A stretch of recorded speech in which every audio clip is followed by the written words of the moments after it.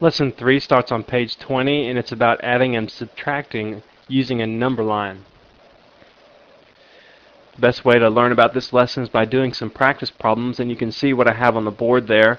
3 practice problems and a number line for each one. So why don't you go ahead and pause your CD and make yourself those 3 practice problems with the number lines that go with them, and then we'll start doing the problems.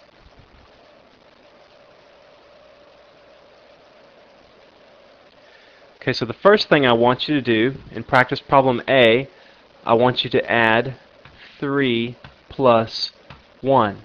And I know you know what that is. 3 plus 1 is 4. But I want you to use the number line to do it.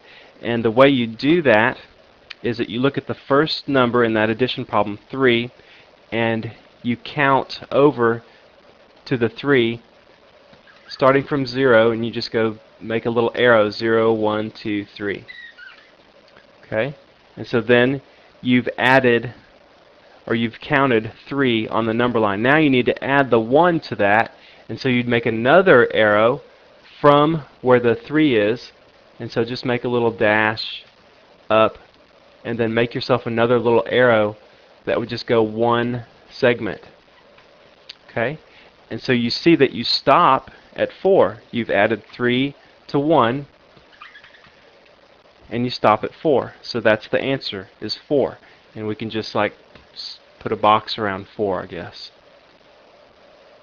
So basically when you add or subtract using a number line, the digits in the problem, that tells you how many spaces to move basically, or how long to make your arrow. Let's do a subtraction problem next. Let's do 3 minus 1. Okay, so let's make our arrow, first arrow, starting from 0 and go to 3. And then we make a dash up to draw the next arrow. And now we need to subtract 1. So we go to the left 1. And so we'd say minus 1. See, like negative numbers go to the left, positive numbers go to the right. 3 minus 1. And so we end up at 2. And I know you know that 3 minus 1 is equal to 2. But we've used the number line to show that. Let's do one more.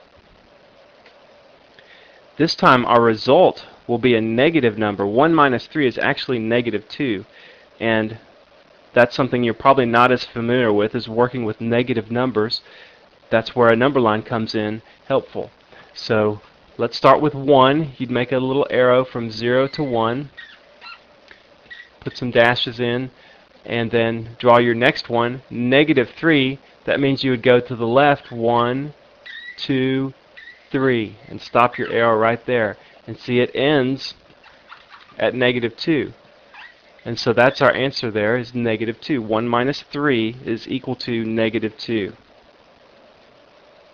You could have an addition or subtraction problem that you added 3 or 4 or more numbers together. All these we just did just had 2 numbers that we were adding. But each number is represented by an arrow. Each value or the quantity that's involved is represented by an arrow. 3, we make an arrow 3 segments long. And then whatever symbol there is there, if it's minus 3, that means we move to the left 3. Okay, well that's all for lesson 3.